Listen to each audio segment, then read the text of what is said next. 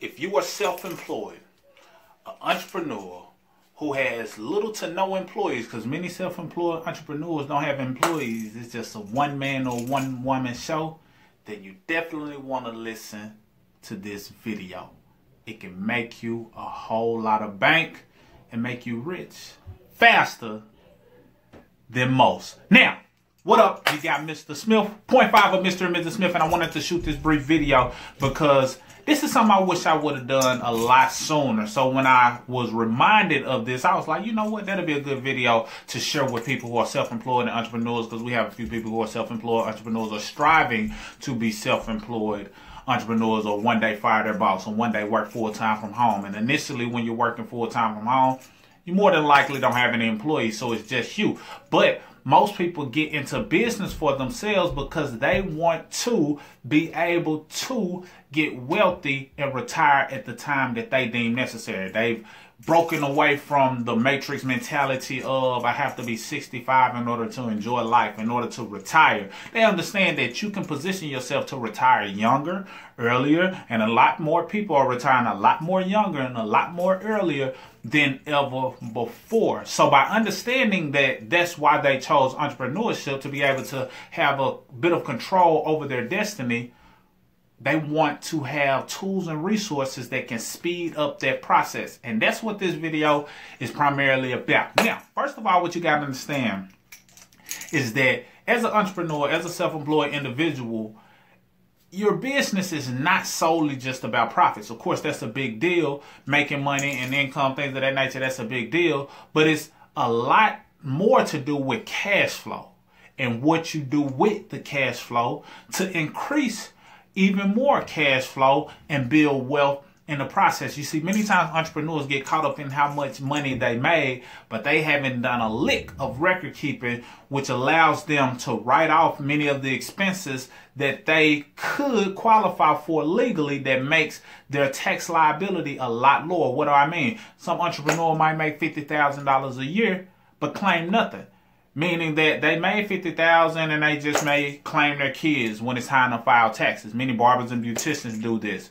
But the fact of the matter is, if you're not recording how much it's costing you for your booth rent, or the overhead altogether, or the miles on your vehicle, or you replacing your materials and supplies and tools, equipment, things of that nature, that's a lot of money that's being lost. So yeah, you might have made $50,000, but on paper you don't want it to just say $50,000. You want it to be $50,000, but you had $20,000 in tax deductions legally. That's how you go about lowering your tax liability. And when you do file your taxes, there's a good chance that you can get a refund, or at least break even with the IRS. So it made your spread as an entrepreneur a lot better because you didn't pay too much in taxes. An entrepreneur who is not benefiting from the tax laws is almost worse than an employee, due to the fact that if you make $50,000, $100,000, $200,000, whatever it is that you make, if you make that type of money, but you don't have any tax deductions, and then when you file your taxes, they're going to tax the hell out of you. In other words,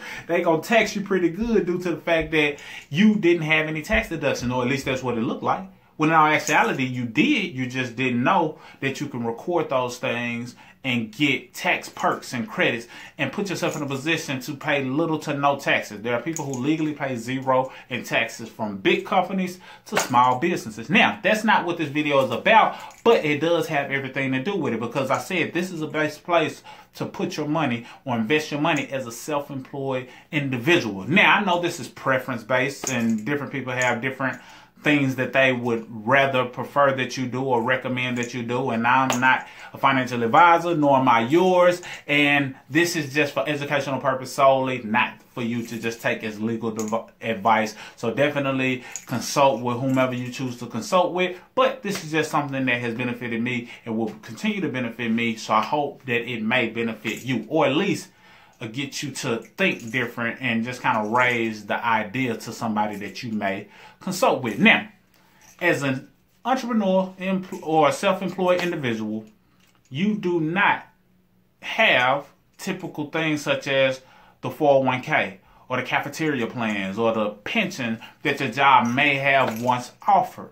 However, that does not mean that you can't create something along those lines for yourself. There are different options out there. I'm going to just talk about one in particular. And in all actuality, if you're self-employed, it actually positions you to get richer faster than somebody who might be contributing to their 401k plan, even if they have the employer who does a match. It might help you get wealthier faster than a person who has to wait on the age of 65 in order to withdraw their money, and now they're ready to retire, but they were only contributing whatever was allowed.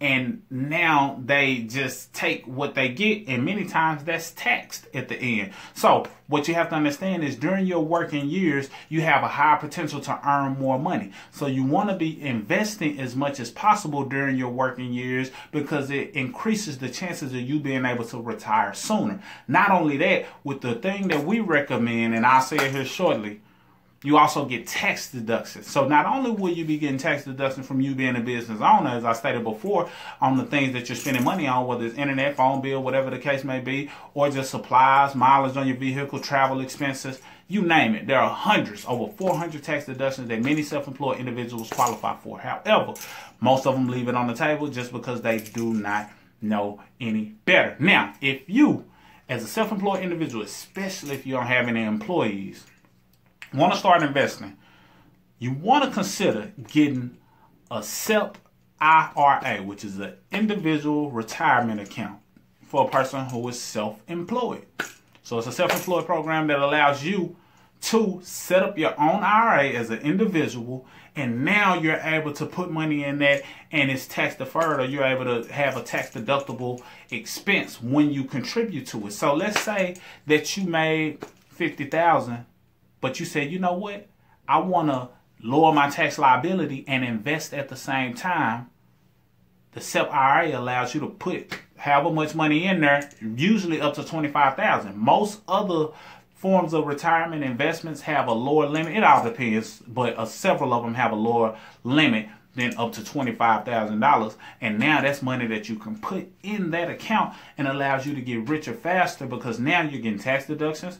On top of that, you're also positioning yourself to grow your money if you invest in something that has the potential to grow. So now you're positioning yourself to benefit from compound interest from up to $25,000 that you invest through your strong working years. And let's say you do that year after year after year, your income starts to grow, your tax deductions grow, your investment starts to grow. You look up and realize that you built something solid, that outside of your business, you got enough assets in place that can grow and invest, all because you took advantage of getting a SEP IRA, which comes along with tax deductions and the ability to contribute to it on a higher level. And now it positions you to not solely be thinking about the income that you earn from your business, but also be thinking about the tax deductions that come along with being a business owner, as well as the investment vehicles that allow you to benefit from being a business owner as well. So I don't want to dive too deep into the details of it further than that, but consider a SEP IRA, because it allows you to grow your money, get tax deductions along the way, and build wealth a lot sooner. Share this with somebody that you feel may benefit, because you personally may not be self-employed fully right now, or you might strive to be, and this could still be something that you can understand and benefit from. But share it with somebody else who you feel may benefit, who is not investing, who is full-time self-employed, somebody who does not understand the benefits of tax deductions and investing to grow your money, which also entails having tax deductions to go along with it as well. You will hear different perspectives on this same topic, but this is just my personal opinion on it being a great idea for you to do versus not doing it all. I also put a link below so you can grab 2 free stocks, and in that account you will also be able to open up an IRA if you feel feel that it's a good idea to do so. You'll be able to open an IRA and get going, and at least be on track to starting to invest, because a person who is not investing, they're not even on the road to building wealth. You can be building your business all day, but if that business solely relies on you and something happens to you, then the business shuts down because you have shut down, if you don't have the proper entities and things in place, or investments in place. So I'll link 2 free stocks down below. Just wanted to share this brief video because this is something I wish I would have understood sooner, tapped into sooner, but it's never too late. But if I can save you some time, then I definitely feel like I took a lesson of mine and turned it into a blessing for you. That's all I got. Mr. Smith, .5 of Mr. and Mrs. Smith, signing out.